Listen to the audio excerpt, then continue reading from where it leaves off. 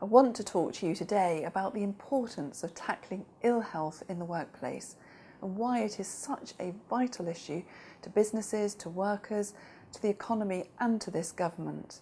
Last year, work-related illness affected 1.3 million British workers and resulted in 25.7 million working days being lost. These statistics are truly staggering. As Minister of State for Disabled People, Health and Work, I believe we must take urgent action so that everyone who can work has the chance to do so and do so healthily. The impact of workplace ill health reaches far beyond the immediate effects we see in working days lost. Workplace ill health places demands on our public services, on the NHS, on the welfare and benefit system when people are no longer able to work, and on levels of unemployment across Great Britain. Ultimately, though, it affects people, their colleagues, friends and families, not just today, but often for the rest of their lives.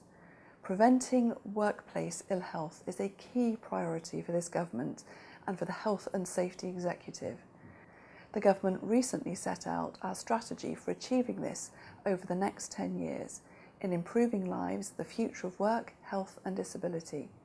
HSE is leading the way through their Health and Work programme and the Go Home Healthy initiative.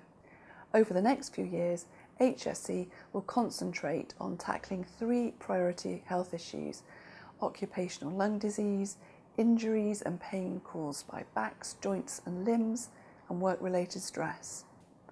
The Go Home Healthy campaign provides employers and workers with the tools and resources they need to prevent work-related ill health now and in the future. I'm asking workers and employers across Great Britain to use these tools, to engage with the campaign and to do the right thing so that all workers can go home healthy.